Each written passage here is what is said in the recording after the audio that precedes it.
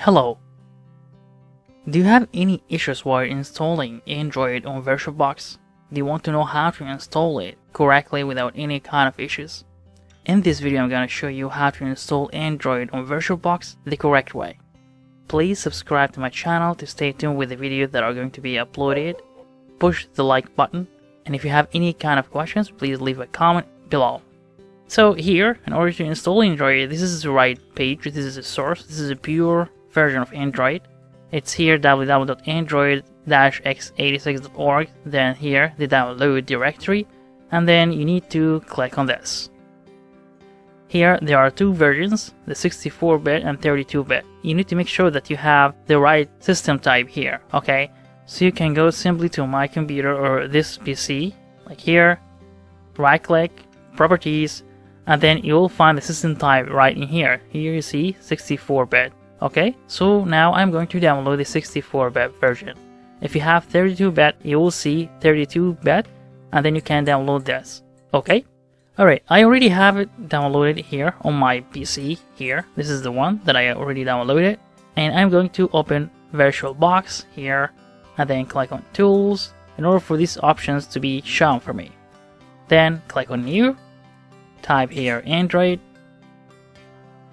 and then choose here Linux, because actually Android is one of the Linux distributions.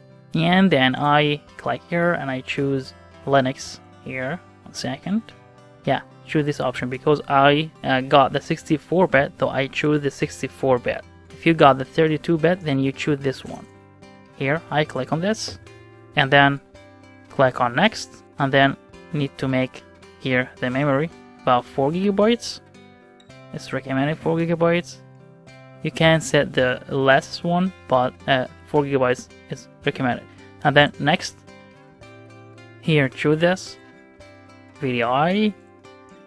Yeah, let it be dynamically allocated, which means that the size of the virtual disk will be increased as per need. I mean, like automatically as per need. If you using this virtual machine and the files inside have been increased, or the number of files need more memory size, this will automatically be resizing. That is why it's important, but it's a little bit slower than fixed size. Fixed size makes the machine or the virtual machine works much faster. However, this is very cool with the Android. Okay, so just click on Next. Here 8 GB is okay. Create. And then now I got Android in here. Click on Settings. And then as you see here I need to make sure that everything in here have been set properly. So I go to Advanced, Descriptions, that's okay. I go to Systems, make sure that this is ticked. 4 GB RAM, processor needs to be 2 at least. And then here enable PAI or NX. And then go to Display. Need to create this to 64 MB.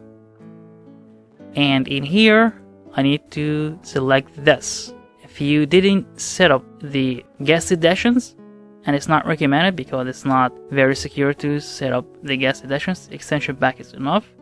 However, VBox here, VGA, need to be installed or checked here if you didn't install the guest editions, and I don't need this as well. Alright, so now everything has been set properly. I just click on OK and click on Settings again and go to Storage. Here select Empty, go here, choose this, add. I already opened this. This is the Android that I have just downloaded, the Android version.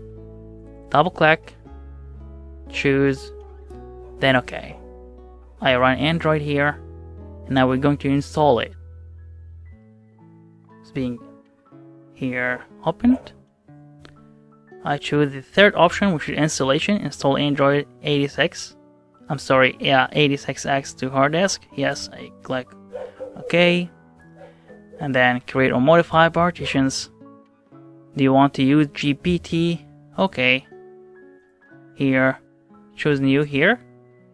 Enter, whatever. It's not important. Then write. I choose yes here. Enter. Then here. Go down, then quit.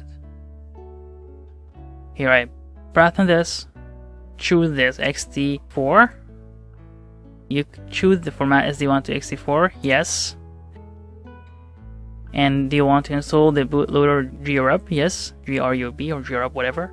Do you want to convert it to MBR? Okay.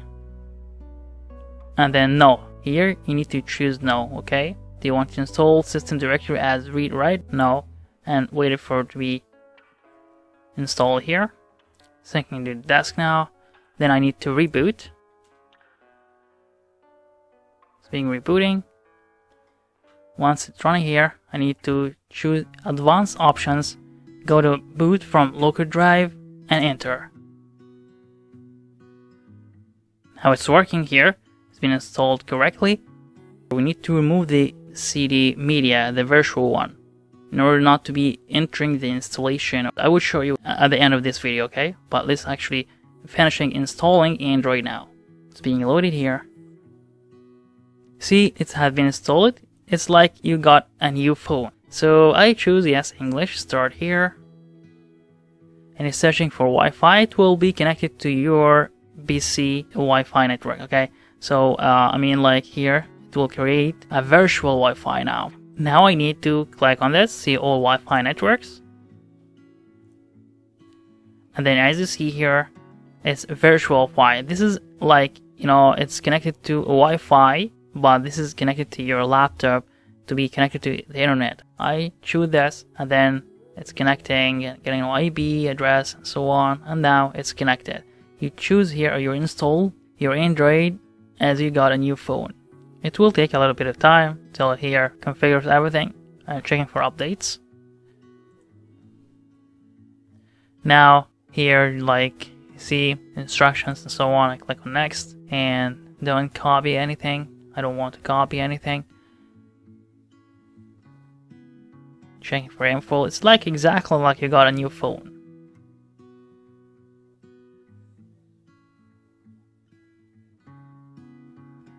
And now I enter here the email address. If you remember, I created a fake one, which is called JSONB20222. I don't have to type at Gmail because it's already Google account. And then click on next. Enter the password for that email. And then click on next. I agree.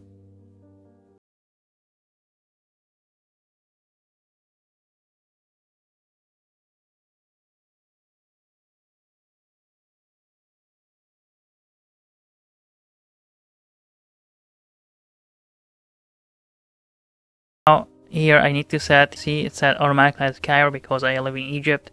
Anyway, I just here click on next. And then more here, more, and accept.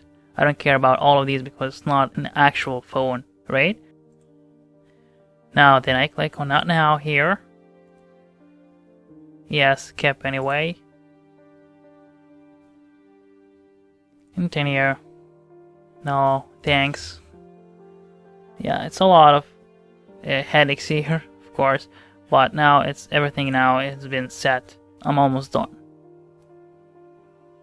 A quick setup, quick step here, and then now you see I just got Android. So now you have an Android on your PCs. See, Android with Google. You can install any app in here. You can have WhatsApp, Instagram, whatever. You can have anything here. If you want to install Instagram, for example, I just click on this and search for Instagram in here. Then you'll have Instagram installed like exactly you do in your phone. But now you're using your mouse, and this mouse works like a hand or a finger touching everything here. So I just click here Instagram,